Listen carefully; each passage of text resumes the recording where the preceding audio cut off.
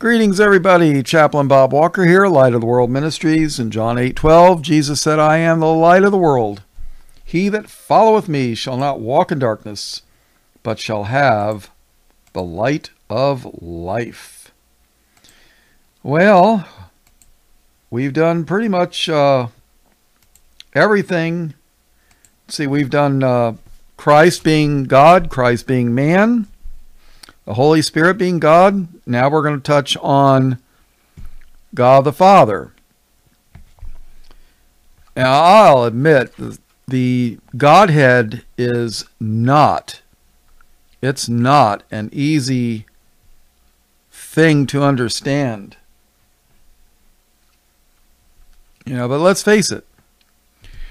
The difference between Christianity and other religions is other religions teach that man, especially the Eastern religions like Hinduism and what have you, they teach that man can become one with God. The Force. May the Force be with you, Luke.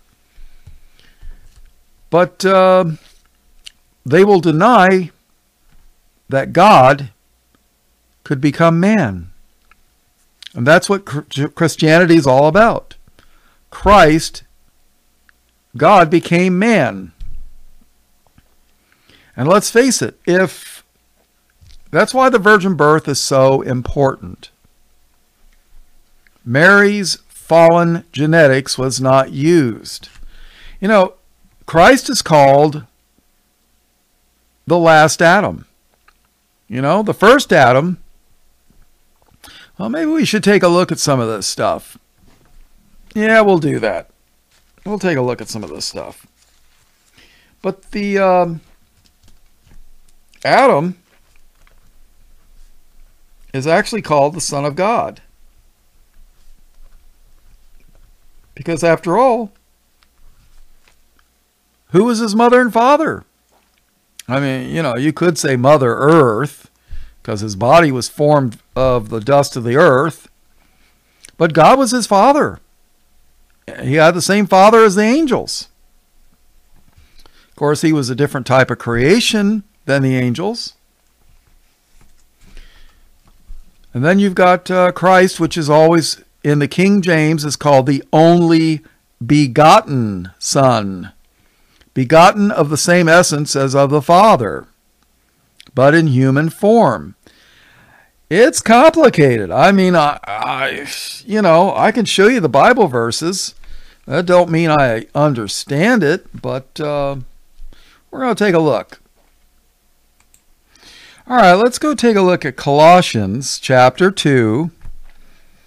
Paul was wrote this to the people that lived in Colossae.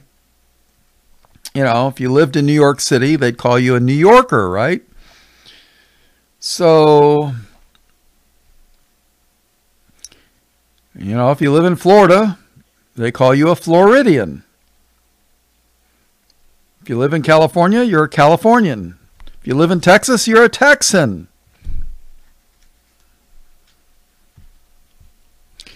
So, let's look at Colossians chapter 2, verse 1. For I would that ye knew what great conflict I have for you, and for them at Laodicea, and for as many as have not seen my face in the flesh. Laodicea was that was that problem church in Revelation. I think it's chapter 2. It's either Revelation 1 or 2.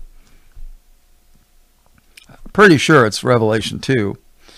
Laodicea did not like the book of Revelation because John wrote and said that they were wretched.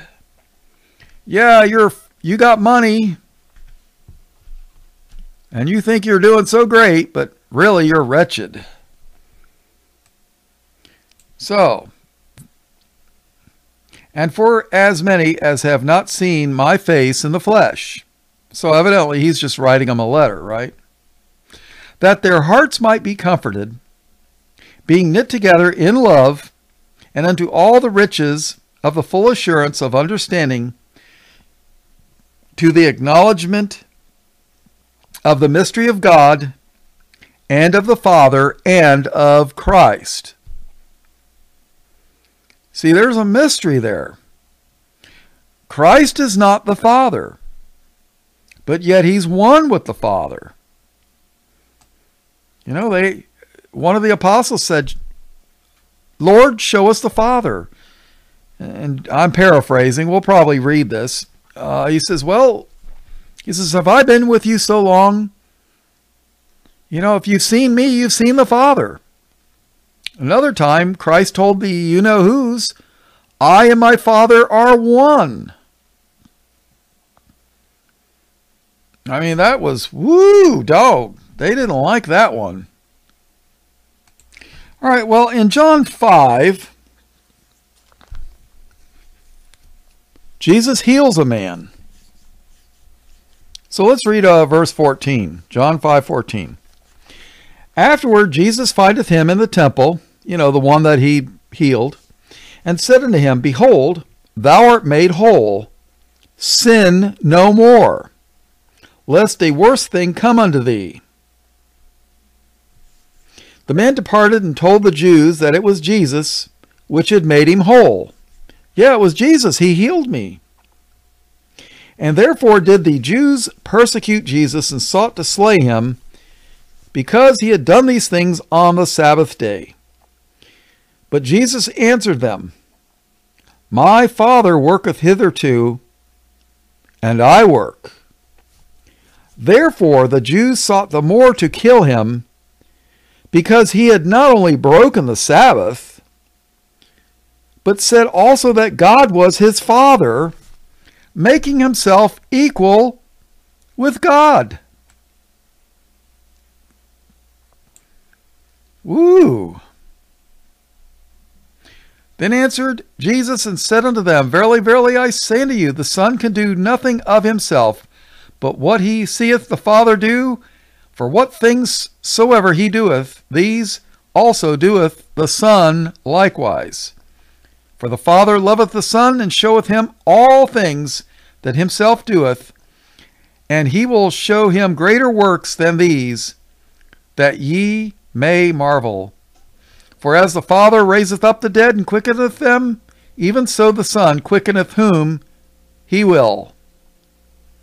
For the Father judgeth no man, but hath committed all judgment unto the Son, that all men should honor the Son, even as they honor the Father. He that honoreth not the Son honoreth not the Father which hath sent him.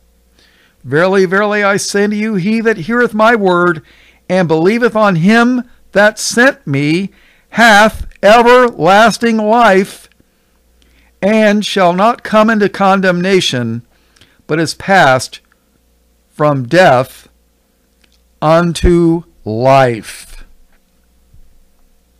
See, Jesus and the Father, you know, people don't understand that when Christ was praying to the Father, he was setting an example to us in the flesh. And as long as Christ was in the flesh, he was subservient to the Father. It's not an easy thing to understand. So let's go back to Colossians 2, verse 2. That their hearts might be comforted, being knit together in love, and unto all riches of the full assurance of understanding, to the acknowledgement of the mystery of God, and of the Father, and of Christ. How can they be different, but yet one? It's a mystery of God. And I wish I could explain it better, but I can't. I could just show you the verses in the Bible.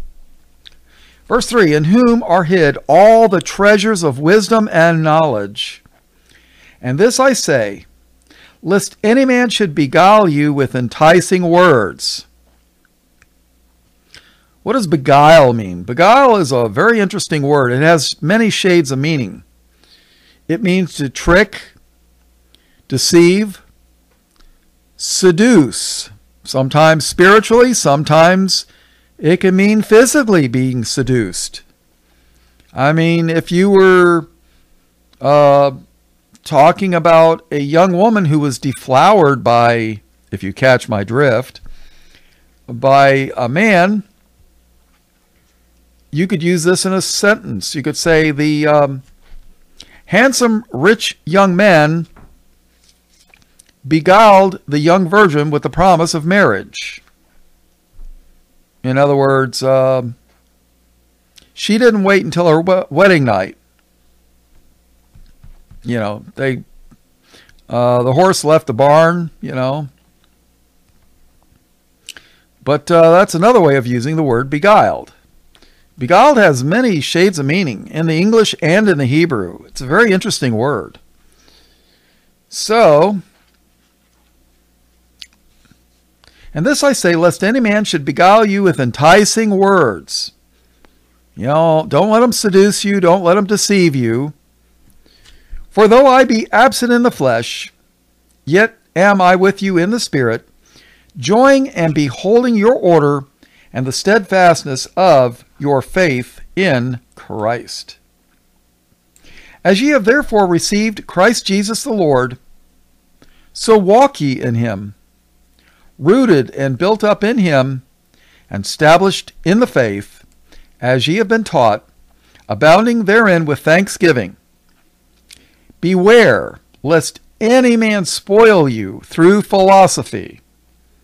Well, that's what the Greeks were famous for. You've heard of Greek philosophers, Aristotle, Plato, you know, that's what they were famous for. I'm sure there's more of them, but Aristotle and Plato, you know. Were they Christians? Not in my book. But, you know, beware lest any man spoil you through philosophy and vain or worthless deceit, after the tradition of men, after the rudiments of the world, and not after Christ. Not after Christ. What's the subject? Christ. Verse 9, and not after Christ. For in him dwelleth all the fullness of the Godhead bodily. Think about that. Pause on that for a second. And not after Christ, for in him dwelleth all the fullness of the Godhead bodily. He was God in the flesh. 1 Timothy 3:16, one of my favorite verses in the Bible. And without controversy, great is the mystery of godliness. God was manifest in the flesh. God was manifest in the flesh, justified in the Spirit, seen of angels, preached unto the Gentiles, believed on in the world, received up into glory. Back to Colossians, verse 9. For in him, Christ, for in him dwelleth all the fullness of the Godhead bodily. Christ was God in the flesh, but he's not the Father. How can that be? It's a mystery. If I understood it, I'd explain it better, but I can't. I mean, they're separate, but they're one. Just like you're a man or a woman, you have a body, you have a soul, and you have a spirit. And your body's not your soul. Your body's not your spirit. And your soul is not your spirit. You're made up of 3 different parts. When your body dies, your soul is still around. You know, Jehovah's Witnesses and some other people will teach soul sleep, but it's not biblical. You could read in Revelation where the souls of those who were beheaded for the witness of Jesus in the end times, their souls are under the altar and they're crying out to God for vengeance. How long, O Lord, holy and true, till thou would judge and avenge our blood on them that dwell on the earth? I'm probably paraphrasing there. Let's take a look. And that, everybody, is in Revelation chapter 6, verse 9. And when he had opened the fifth seal, I saw under the altar the souls of them that were slain for the word of God and for the testimony which they held. And they cried with a loud voice, saying, How long, O Lord, holy and true, dost thou not judge and avenge our blood on them that dwell on the earth? Well, it says, under the altar were the souls of them that were slain, and they cried with a loud voice. How can soul sleep be true if they're crying with a loud voice? It's not. Read in Luke, I don't remember what chapter, but Abraham's bosom. Lazarus, the rich man, was having a conversation with Abraham, crying about, please send Lazarus so he can dip his tip of his finger in some water and put it on my tongue because I'm burning in this flame. Yeah. Oh, that was just a parable, Chaplain Bob. No, it wasn't. No, it wasn't. Abraham and Lazarus were called by name. Jesus doesn't give names to parables. And even if it was a parable, the rich man was crying out in pain from the flames. You can parable that and explain it away all you want, like the Jehovah's Witnesses do. But what can I tell you? It's a mystery. You got a body and you got a soul. Your body dies, but your soul doesn't. Your soul doesn't die. You're three parts, but you're one. God's three parts, but he's one. It's a mystery. And I'll be honest, I don't understand this that well. Colossians 2:9, For in him, Christ, dwelleth all the fullness of the Godhead bodily. And ye are complete in him, which is the head of all principality and power, in whom also ye are circumcised with the circumcision made without hands. God wants us to be circumcised in the spirit, in the heart, not snip, snip with a pair of scissors or whatever they use. That's not what circumcision the Lord wants. In whom also ye are circumcised with the circumcision made without hands, in putting off the body of the sins of the flesh by the circumcision of Christ. The sins of the flesh. Buried with him in baptism. Buried also ye are risen with him through the faith of the operation of God, who hath raised him from the dead. And you, being dead in your sins and the uncircumcision of your flesh, hath he quickened together with him, having forgiven you all trespasses. Oh, what do you mean trespasses? You know, when you're in the wrong place, you're trespassing. Verse 14.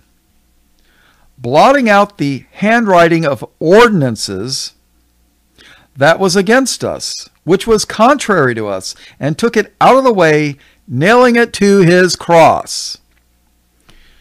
People, ordinances are not laws. I mean, well, they are, but how do I put this? You know what an ordinance was? One of the ordinances in the Old Testament, in the book of, I think it's in Leviticus, was not to wear clothing of different fabrics. Don't wear cotton with wool. Now, I'm not talking about a piece of cotton shirt with a wool sweater. No. I'm talking about woven in the same fabric. Did you know that's a no in the Bible? Did you know that having fun with your wife during the time of the month was a no? Yeah. If you were, if it was a feast day coming up like Tabernacles or Passover, and you touched a dead body by accident, let's say you tripped and fell on the ground and your hand touched a dead bird.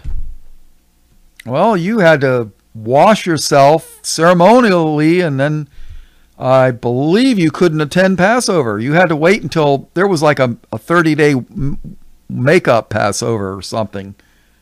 I'm not a Levite priest. I mean, I've read through this stuff, but I'm not an expert on it. I'm familiar with it. I'm what you call a generalist. Like if I was a medical doctor, I would be a general doctor. I think they call them GPs, general practitioners in the U.S. Yeah. I mean, I know a little bit about everything, and if something comes up, I know where to look to dig deeper to get a specific answer on a specific in-depth topic. But, you know, there's churches out there that'll tell you that the 10 Commandments were nailed to the cross. Well, Jesus changed the 10 Commandments to the 2 Commandments. Love the Lord and love thy neighbor. And like I've said 1,000 times, if you live next door to a bunch of Satanists, I suggest you move or get rid of them. You know, that works too. But the state will probably give them more rights than you. So probably best to just move, you know. But the 2 Commandments. And tell you what, I'll take a look at a couple things. So somebody asked Jesus what was the most important commandment. And Jesus said, Matthew 22:37, Jesus said unto him, Thou shalt love the Lord thy God with all thy heart, with all thy soul, and with all thy mind. This is the first and great commandment. And the second is like unto it, Thou shalt love thy neighbor as thyself. On these 2 commandments hang all the law and the prophets. And if you go to a Seventh-day Adventist church, they'll say, well, you got to keep the Sabbath. Got to keep that Sabbath. Got to keep that Sabbath. See, they'll try to get you to keep the 10 Commandments. No. We don't need to keep the 10 Commandments. We need to keep the 2 Commandments. Believe it or not. In Acts 15, after Christ had been resurrected from the dead, verse 27, we have sent before Judas and Silas, who also shall tell you the same thing by mouth, for it seemed good by the Holy Ghost and to us to lay upon you no greater burden than these necessary things, that ye abstain from meats offered to idols. So if somebody offers food to Satan, probably a good idea not to partake of it. And from blood, you know, don't be eating or drinking blood. That's a good idea, you know. And what is Hollywood's obsession now? Vampires. Oh boy. Have you ever seen that, I think it's a movie or TV thing, Underworld? What's her name? I can't think of her name. She's a hottie. But she's the star. She's a fighter. And, you know, they're fighting the lycans or werewolves. And she's the star of the show. I can't even think of her name. I'd have to look it up. I think Kate Breckenridge, I think her name is. I had to think about that. But, vampires, they drink blood. And vampires are really cool. They hang out all night and then they sleep during the day. And, they drink that blood and they live forever as long as they have blood. And, stay away from that garlic and, a stake to the heart and stay out of the sunlight. And they, live forever being a vampire. Hey, you don't need Jesus. Just drink blood. Like a lot of the, I'm sure there's a lot of politicians that do that. So we're told not to do it. It's Satanism. So Paul writes, I think it's Paul, that ye abstain from meats offered to idols, and from blood, and from things strangled. That must be some kind of satanic ritual that I'm not familiar with. And from fornication. Guys, stay away from those women. Bad news. Now, we're not talking about your wife. From which, if ye keep yourselves, ye shall do well, fare ye well. So, don't eat things offered to idols, blood drinking, eating things strangled, and stay away from, the women stay away from guys too, right? Get married. That's what Paul said. Hey, if you can't contain yourself, get married. There's no condemnation when you're married.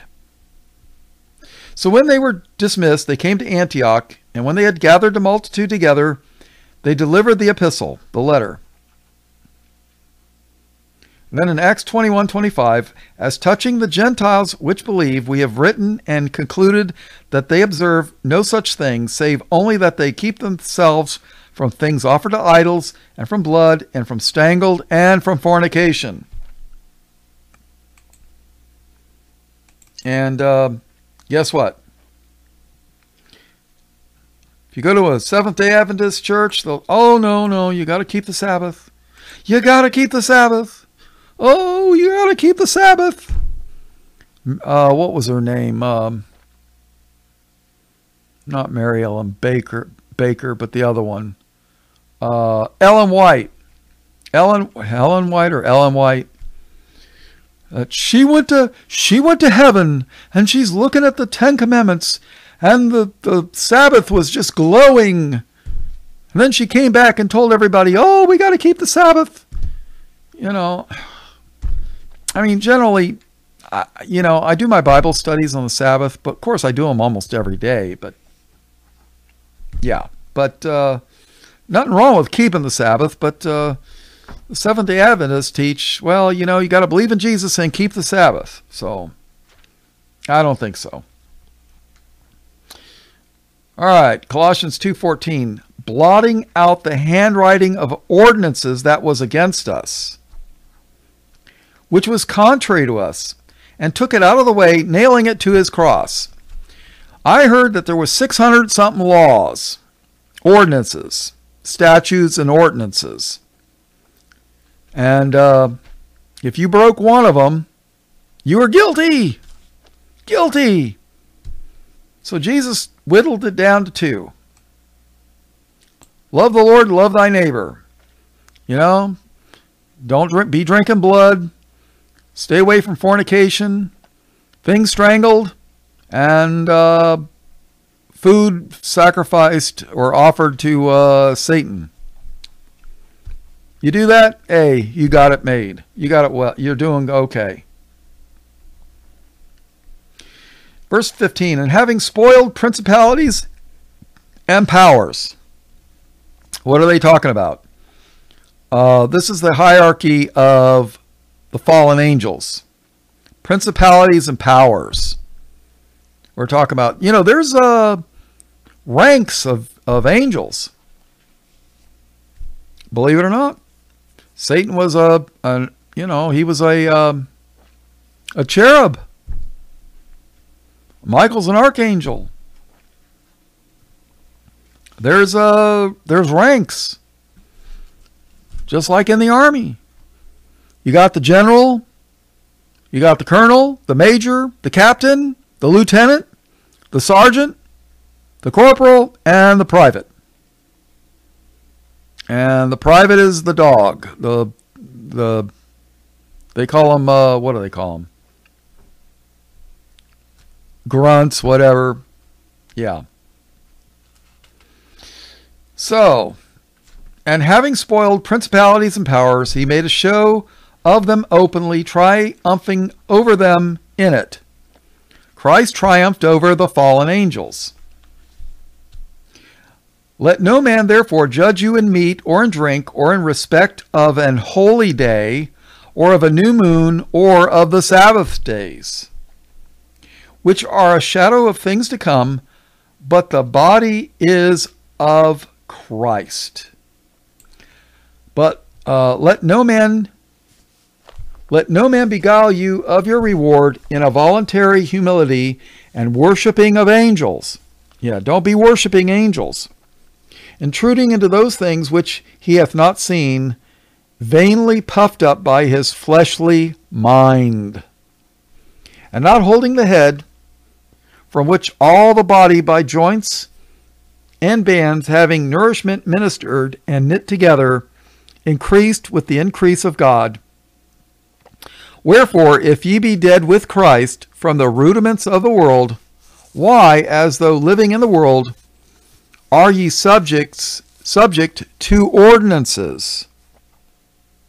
Touch not, taste not, handle not, which all are to perish with the using, after the commandments and doctrines of men. Oh, boy. Christ blasted the Pharisees for teaching for doctrines the commandments of men. In Matthew 15 and verse 9, Jesus said, but in vain they do worship me, teaching for doctrines the commandments of men. Second witness, Mark 7:7. Howbeit in vain do they worship me, teaching for doctrines the commandments of men. Titus 1:14. Not giving heed, don't pay attention, not giving heed to Jewish fables, and commandments of men that turn from the truth. Okay. Let's go back to Colossians 2:20. Wherefore, if ye be dead with Christ from the rudiments of the world, why, as through living in the world, are ye subject to ordinances? Touch not, taste not, handle not, which all are to perish with the using, after the commandments and doctrines of men, which things have indeed a show of wisdom in will worship and humility, and neglecting the body, not in any honor to the satisfying of the flesh. There you go. Christ, he's separate from the Father, but he's one with him. And if you get that figured out, let me know, because I'd like to know too. But God can be everywhere, right? I mean, he's in heaven above, he's in earth below, he's watching what we're all doing. I mean, they try to make Santa Claus to be like God the Father, he knows where you've been naughty or nice, right? I mean, or is it Satan Claus? Satan's Claus, or is it Santa Claus? I forget. Oh, I love this. John chapter 14. I used to do funerals at the Florida Veterans Cemetery, and I use this chapter a lot. John chapter 14. Let not your heart be troubled. Ye believe in God, believe also in me. Verse 2. In my Father's house are many tiny apartment buildings. No. In my Father's house are many mansions. If it were not so, I would have told you. I go to prepare a place for you.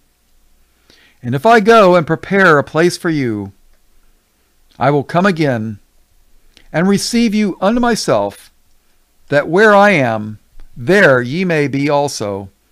And whither I go ye know, and the way ye know. Thomas saith unto him, Lord, we know not whither thou goest, and how can we know the way? Jesus saith unto him, I am the way, the truth, and the life. No man cometh unto the Father but by me. If ye had known me, ye should have known my Father also. And from henceforth ye know him, and have seen him. Philip saith unto him, Lord, show us the Father, and it sufficeth us. Jesus saith unto him, Have I been so long time with you, and yet hast thou not known me, Philip? He that hath seen me hath seen the Father. And how sayest thou then, Show us the Father? Believest thou not that I am in the Father? Believest thou not that I am in the Father, and the Father in me? The words that I speak unto you, I speak not of myself, but the Father that dwelleth in me, he doeth the works. Believe me that I am in the Father, and the Father in me, or else believe me for the very work's sake. Verily, verily, I say unto you, he that believeth on me, the works that I do, shall he do also, and greater works than these shall he do, because I go unto my Father. And whatsoever ye shall ask in my name, that will I do, that the Father may be glorified in the Son. If ye shall ask anything in my name, I will do it. Maybe that's why they always want to change the name of Jesus to Yeshua HaMashiach. Because they don't want you to be able to they don't want your prayer to be answered. Gabriel went to Mary and Joseph and said, His name is Jesus. They have no authority to change it to Yeshua. Zero. The New Testament was written in Greek. And that's why they're doing this. That's why they're pushing this Yeshua stuff. They want your prayers not to be answered. Think about it. If ye shall ask anything in my name, I will do it. Verse 15. If ye love me, keep my commandments. Love the Lord, love thy neighbor, right? Verse 16. And I will pray the Father. Christ in the flesh will pray to the Father. And he shall give you another comforter, that he may abide with you forever, even the Spirit of truth, whom the world cannot receive. Who's the Spirit of truth? The Holy Spirit, the Holy Ghost, whom the world cannot receive, because it seeth him not, neither knoweth him, but ye know him, for he dwelleth with you, and shall be in you. I will not leave you comfortless. I will come to you. Yet a little while, and the world seeth me no more, but ye see me, because I live, and ye shall live also. At that day ye shall know that I am in my Father, and ye in me, and I in you. He that hath my commandments and keepeth them, he it is that loveth me, and he that loveth me shall be loved of my Father, and I will love him, and will manifest myself to him. Verse 22.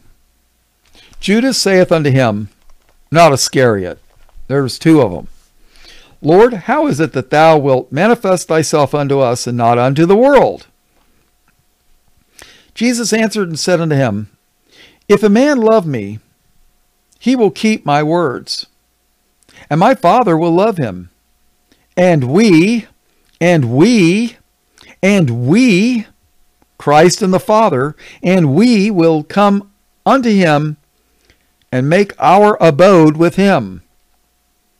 He that loveth me not keepeth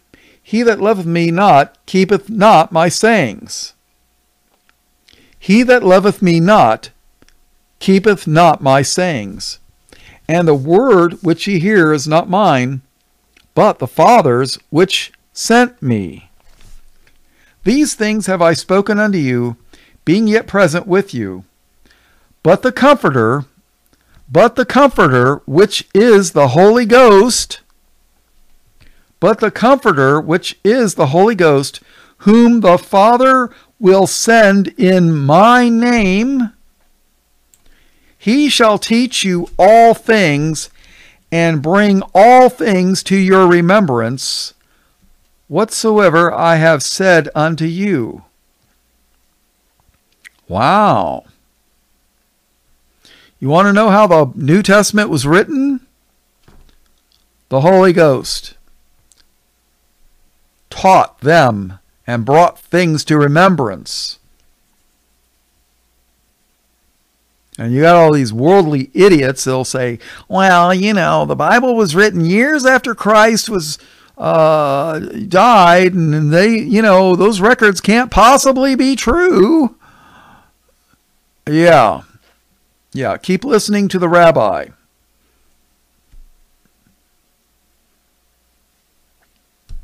Verse 27.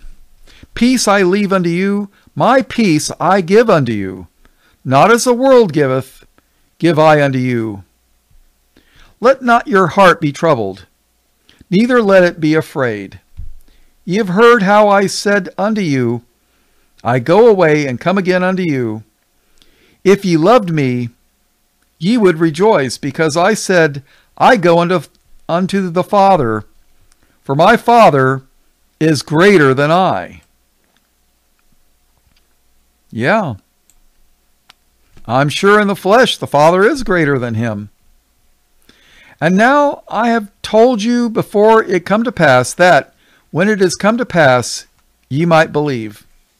Hereafter I will not talk much with you, for the prince of this world cometh, and hath nothing in me. Who's the prince of this world? Take a guess. Satan and the devil. Verse 31. But that the world may know that I love the Father, and as the Father gave me commandment, even so I do. Arise, let us go hence. John chapter 14. What a beautiful chapter.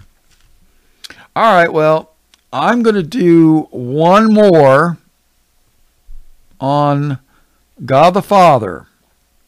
One more. I think one more. One more should do it. And then we'll be done with this series. So, all blessings, praise, glory, and honor to God the Father and his only begotten Son, Jesus, who is the Christ, the Lamb slain from the foundation of the world. All blessings, praise, glory, and honor. In Jesus' precious name, amen.